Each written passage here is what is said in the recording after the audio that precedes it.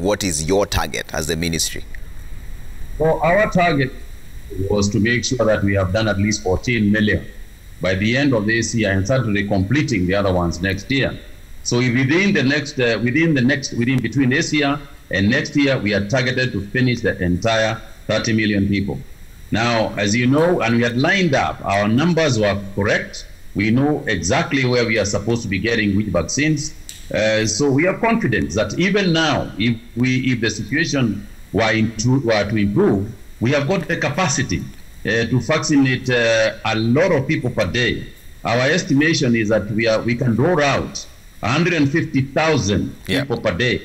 So in terms of the vaccination period, we have no doubt that we can do it very quickly. Magdalene here on Twitter is wondering, why can't we start producing our own vaccines if Rwanda is thinking about it? Well, let's put it this way. I mean, Rwanda is thinking about it, but so are we. We actually started thinking about it before Rwanda started thinking about it, or at the same time as Rwanda has. You know, Rwanda has a capacity for laboratories. We have even a higher capacity in terms of KEMRI, which is a regional and an Africa-wide system. So we have been thinking about it. And as I told you, Trevor, this is not something that you think about and you do the next day. It takes time to start rolling it out. We started thinking about this last year, as soon as there was this problem. Don't forget that we were actually in the trials with AstraZeneca in Welcome KEMRI Kilifi, you know, as early as last year, when the vaccines were actually being developed. So it is not that we have just been sitting around and twiddling our fingers. We have been looking at all the possibilities and who we can work with initially to produce their vaccines, because we have not developed our vaccine. And the whole world, you know, everybody in the world is looking at that possibility.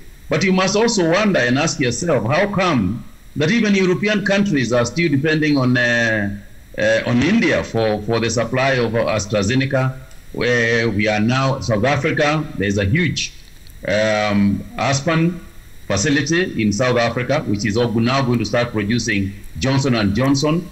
And eventually, you know, even Kenya is going to start at least form and filling vaccines. Yeah. So it is complicated and sophisticated. It's not easy to simply make a decision and start producing vaccines the next day. Okay. Chesweki on Twitter says, what is wrong with vaccines being administered by the private sector? Well, let me explain. There are a number of things. And I see why you'd be asking that. And it's a valid question. There are a number of things. Number one is exactly how we can ourselves, as a government, say that we can be able to monitor and satisfactorily tell Kenyans that they are safe with every vaccine that is being brought by players in the private sector. And in fact, we had started, you know, that same exercise until we realized and council, the medical council, the medical and dentist council actually came to us and said, listen, you will need to think again about this. You know, the sophistication and the dangers related around vaccines are such that we need to be very careful ourselves. The second thing, I think, Trevor, and I think we need to be honest with ourselves as Kenyans, is this. The possibility of abuse is so high when we go into that direction in a number of ways. Number one is, you know, unless we have got a very satisfactory monitoring system, which I can't guarantee at the moment, then what you'll find is, A, you get fake vaccines. You know that has already happened in Mexico and countries in South America. That happened. The second thing that you hear is that vaccines that are supposed to be free in government hospitals are now being sold by people in private sector and so on and so forth. So I think denying that we have got challenges in that area and burying our heads into the ground like the proverbial ostrich is denying facts which we face. And therefore, we as a government have to be responsible enough to accept that we have got these challenges, and because of those challenges, and the third reason being that we are committed as a government to ensure that Kenyans are vaccinated for free. Okay. And Wanja Douglas says, can the CS confirm that our healthcare system is now robust enough to manage a possible 4th or 5th wave? Well, it all depends. I think that, let me put it this way, Wanja, that if what is happening today was happening in March and April of last year, we would be in exactly the same position that India is currently in terms of the supply of bed capacity, in terms of the supply of facilities in hospitals, ventilators, and so on and so forth, in terms of supply of oxygen. If this was happening last year, we would be having a very serious challenge. Today, in the meeting, we emphasized to the county governments and the national government the importance of upscaling the capacity that we currently have in the country for some things, especially the supply of oxygen. We have become very aggressive in storing oxygen facilities in hospitals. This week alone, we will be announcing how many hospitals is storing. By the end of the month of May, for example, MTRH will be installing a facility for production of oxygen, that the biggest one in East and Central Africa, a 2,000-ton facility, which can even supply, the rest of that whole region. So in terms of upscaling our facilities, we are doing the best that we can. And I must say that over the last 1 year, a tremendous amount of work has been done. However, that is not to say that there is no limit to what we can be able to cope with that capacity. Yes, we have got upskilled capacity, but of course, whether we cope or not depends to the extent and severity of the disease. If the disease we are getting thousands of people, then obviously, that is a different challenge from the normal that we can expect. But what we are doing now is that we are preparing ourselves for a worst case scenario rather than the situation that we currently have. All right. CS Merab is asking here that occupancy in the counties is going higher. What has the NAC thought about in terms of locking other counties apart from the DIZ? Is that an option because occupancy is going higher in counties now? All options are always on the table, and the situation is evaluated. The situation is evaluated in every county, and there are two things that happen. Number one is that on evaluation, the national government can be able to take immediate steps and advise the county government on what the national government steps have been taken. The second option is where the county emergency response committees chaired by the governor and the county commissioners on their own volition decide to take certain actions that pertain and that are specific to the individual counties. And that too is happening in some parts of the country. You will remember that when at the beginning of this pandemic, when the county of Mombasa was very severely affected, we worked very closely with the county government. At the national level, we took steps to close everywhere.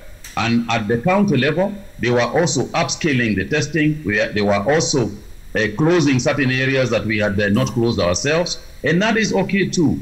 So in a nutshell, there is no option that we cannot take to save Kenyan lives. There's another person who calls themselves Heartstrings, says, ask CS what it thinks of the investigations going on the misuse of COVID-19 funds in counties. I think it is good that that happens.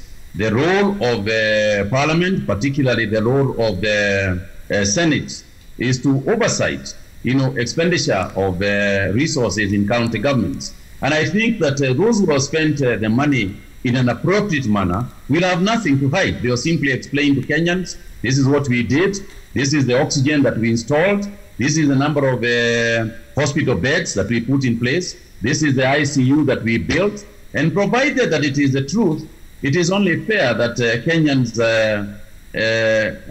know and understand how their money was spent, because at the end of the day, it is their money. Okay. And there's another question here that we didn't get to hear from you. You had mentioned to Parliament that the standoff between USAID and Kenya was resolved when it comes to the antiretroviral treatment medication. Yes, what is the true indeed. position? You remember that is when the internet fell. Yeah. But let me very quickly explain this, Trevor. Yeah. As I said in Parliament, and what I told Parliament at the time that I told Parliament was the absolute truth, and what actually was pertained at that time, what was pertaining at the time. Now, we were told that the problem with the release of the drugs at the airport, the ones that have been brought by USAID, was essentially a question of taxes. And why was there a problem of taxes? There was a problem of taxes because the way we have dealt with our partners USAID in the past is that they have sent their drugs, all the commodities have been sent to KEMSA. And then, but because KEMSA is tax exempt, there was never any issue of paying for the taxes. Now, so USAID came and told us, look, we are concerned about KEMSA, and therefore we want to bring the drugs ourselves. We have no problem with that if USAID is the one that is bringing it themselves. The problem arose when there was introduced, without any information to anybody, as a company by the name of Chemonics. We don't know Chemonics. We don't know who they are. We never knew who they were until we were told, go and get your goods from Chemonics. Now, Chemonics, being a private company, is such that now the Treasury imposes tax on all private players as far as any goods coming into the country is concerned. And there is no exemption to that. Because if you start putting exemptions on private companies, the next thing that is going to happen is that you are going to put exemption on Trevor Limited and then Mutahi Limited. And then you have got charges and parliamentary inquiries into all those things. So we said, look, you know, this is not standard practice. And the way partners deal with each other is that they agree on something before it happens. And therefore, but eventually, we bowed to pressure and we approached the Treasury.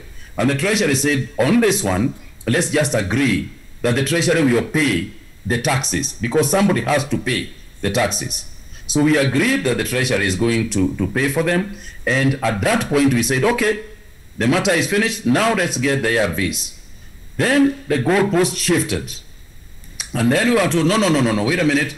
No, now you have to sign this thing. You have to sign with Chemonics. So we are like, who is Chemonics?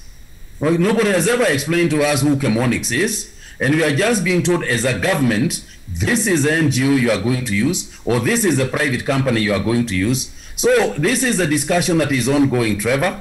This is what we are agreeing. We agreed with the American Embassy that we are going to put together a joint committee that is going to discuss these matters and come with an amicable solution.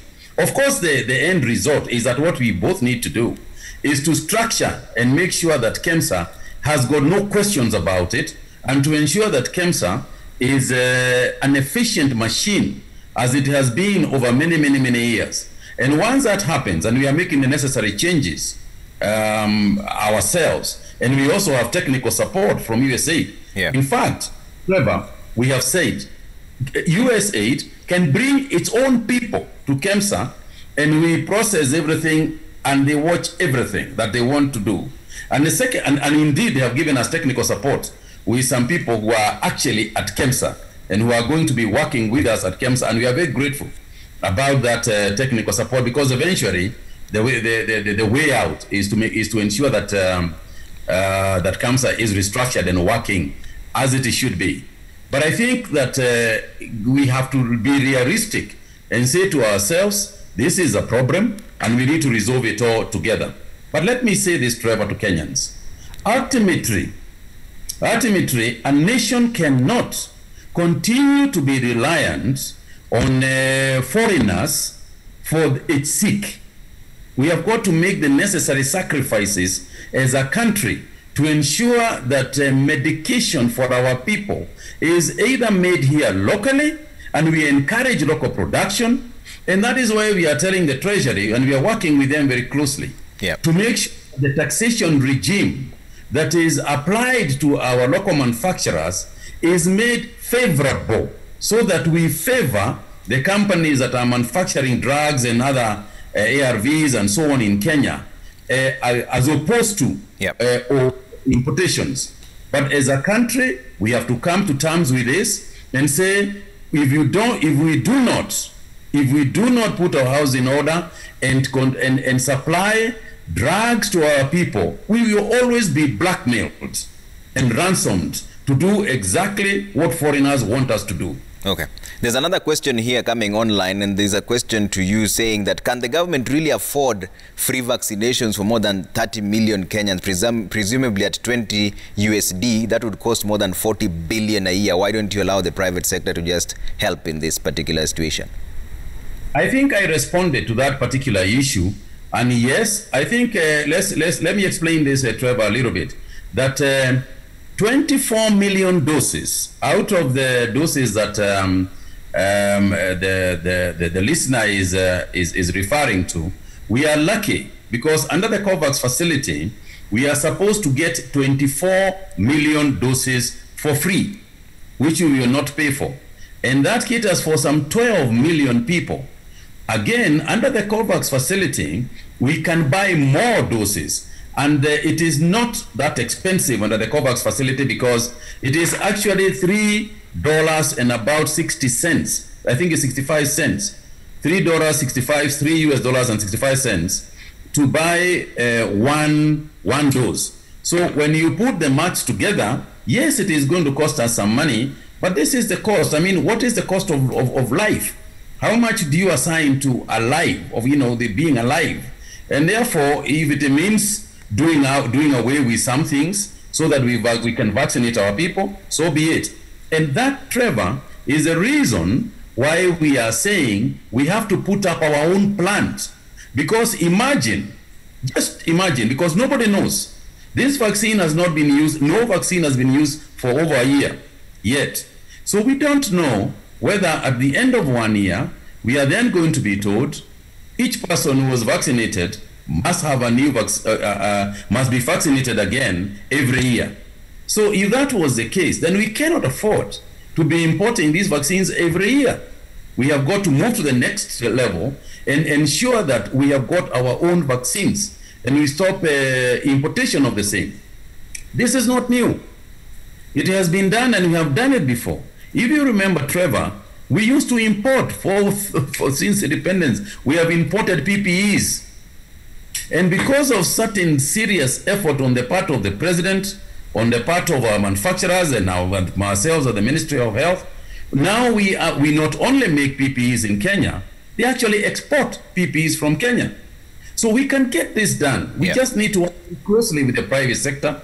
We work very closely as a team of scientists in Kenya and elsewhere, and we have got sufficient capacity in terms of human intelligence in our country to get this done. Okay. Anna Yeka on Twitter, who says she has a more superior question, says, kindly ask the CS whether or not and at what stage exactly are they negotiating in buying a patent to make our own COVID-19 vaccine.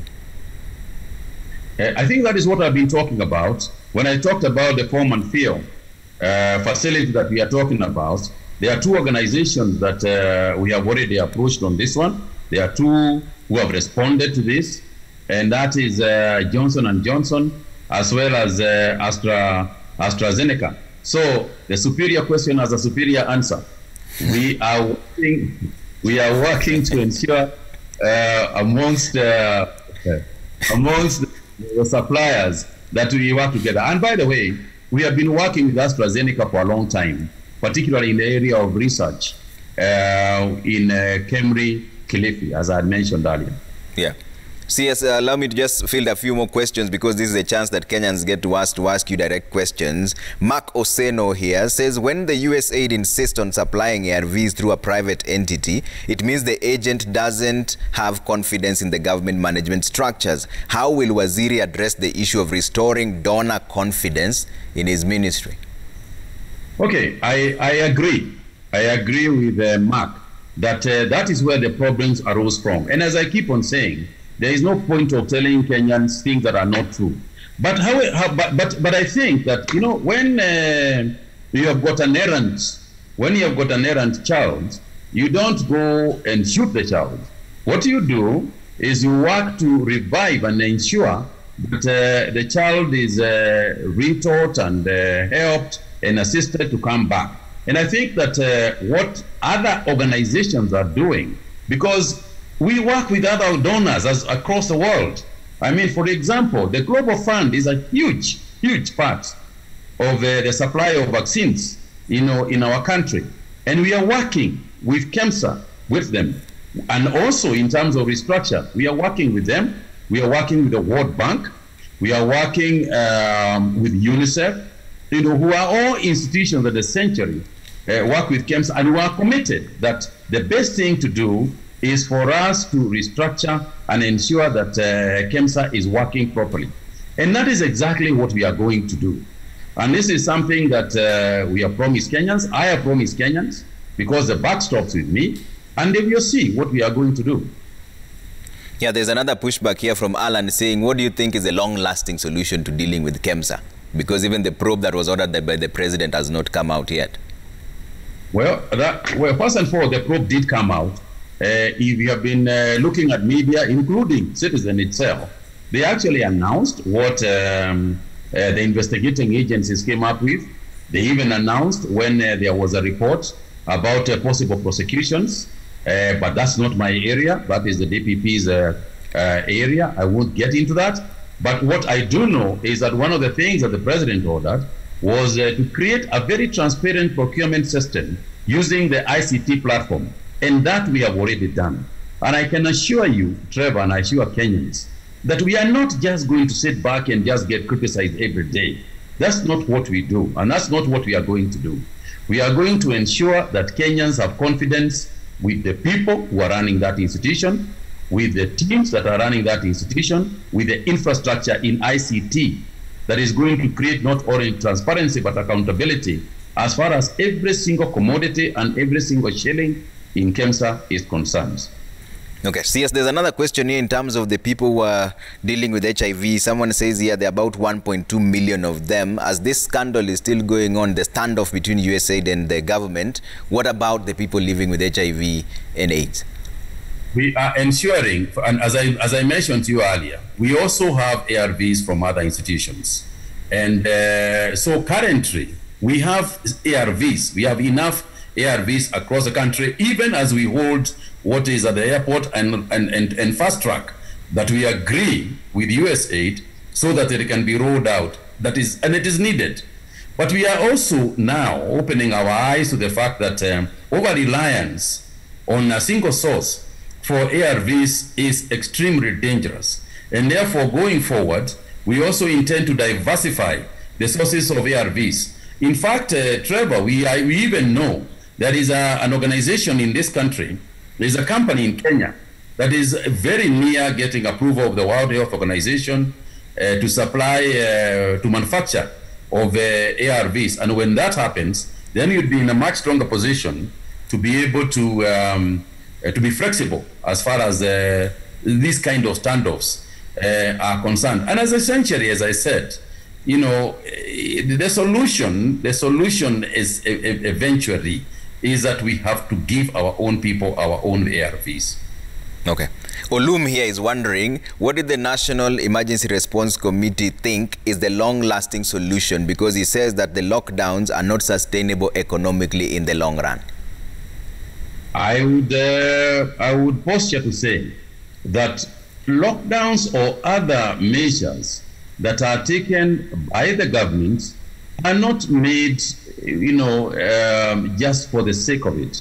They are made because they are the options that are available in terms of mitigating the circumstances and ensuring that we save Kenyan lives. I mean, it's very painful for us. Trevor, I can tell you this. When you go and say that we are going to lock down bars, we are going to make people go home early, it is not pleasant for us. It is not a good feeling. The treasury, you know, it is not a good feeling for the treasury. They are losing out on money. We are aware that this affects a lot of people's lives. But, you know, it is a situation, Trevor, of sitting between a rock and a hard place, where you have the innate, whatever option you take is going to hurt somebody. And therefore, you look at the situation where you have the possibility of saving most lives. And of course, you'd like to do away with them as soon as it is possible for us to do away with them.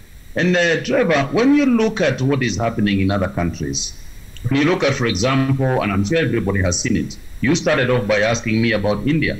When you look at what is happening in India, people just falling in the streets and waiting in hospitals and dying outside hospitals. You know, we would like to avoid that at whatever cost that it will take. And therefore, and the other thing, Trevor, is this, and this is something that we also must be honest about ourselves.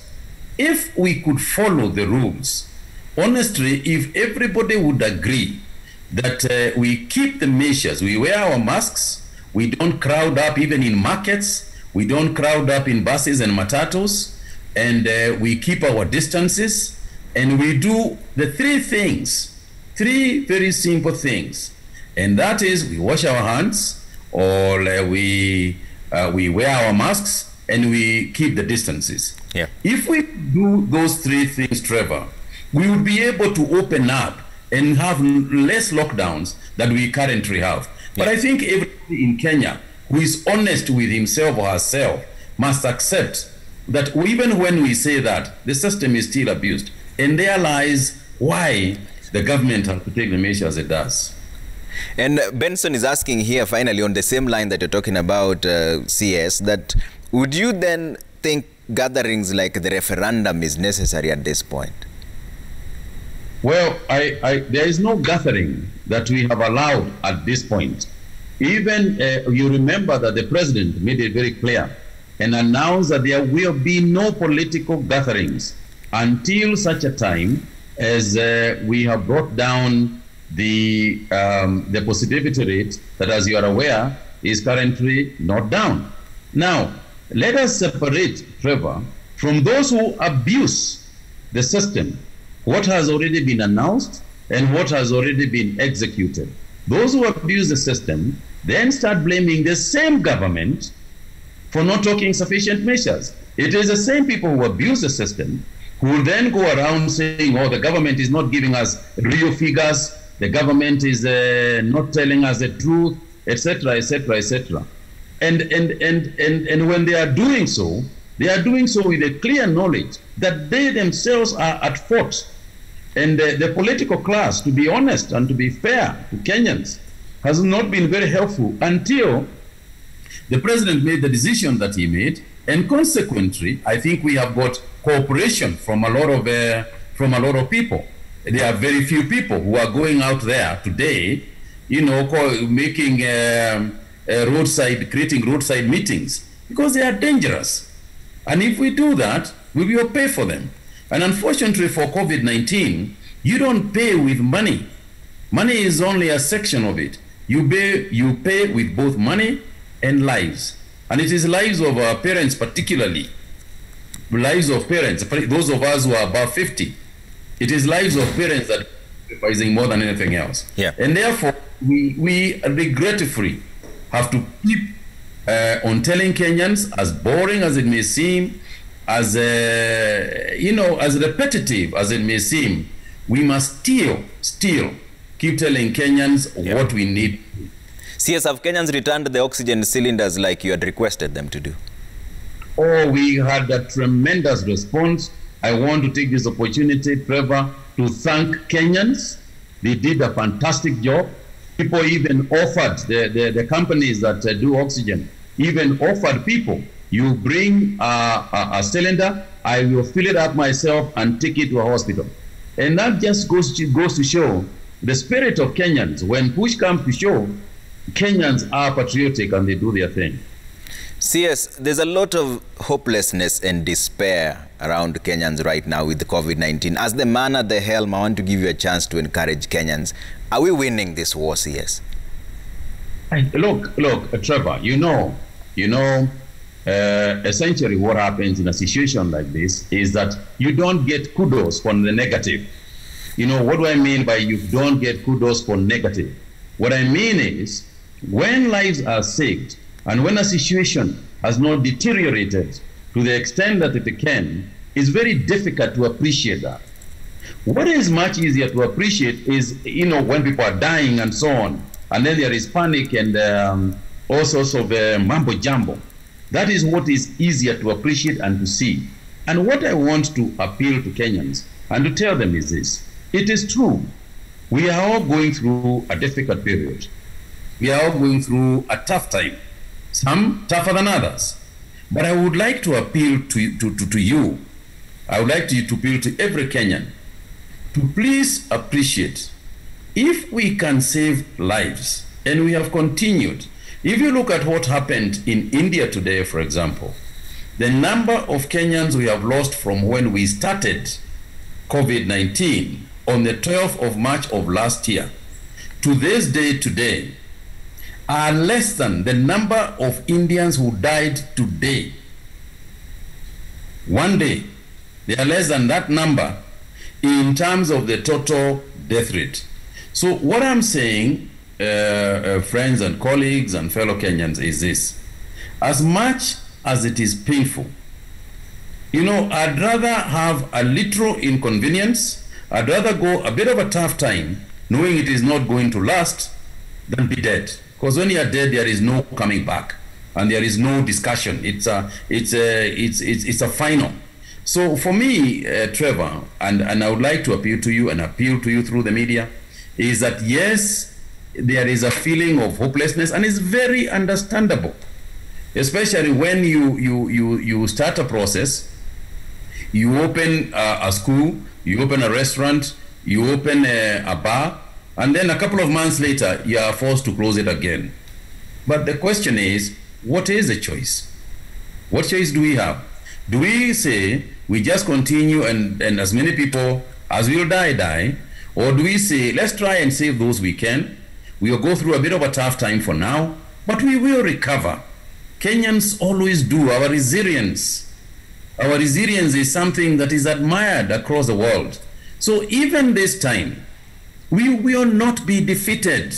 Trevor, Kenyans will not be defeated by this disease. We will cooperate, we will go through a tough time, we will help each other, we will go back to the government coffers and see how at all the government can help, and this is what the president has told us to do. Go back and think, how can we be able to help Kenyans so that they can be back on their feet again? And this is what governments are for. So we will continue to try. We will not always succeed. Sometimes we will fail. But if we can succeed more times than we fail, then Kenya will be so much the better for it. All we need is everybody's cooperation. But we will overcome. With God's help, we can overcome. CS, thank you so much for making time for us this evening and speaking to Kenyans on this matter. We'll stand by for the National Executive Emergency Response Committee statement tomorrow, right? You mentioned it will be tomorrow?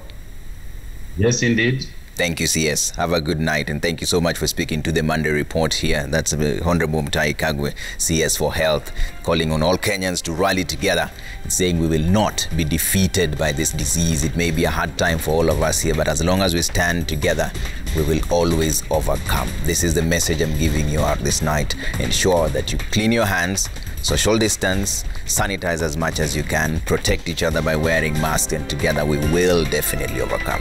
We're taking a quick break on the Monday Report. When we come back, I'll read a few of your feedback here and there, and then call it a night. Thank you so much.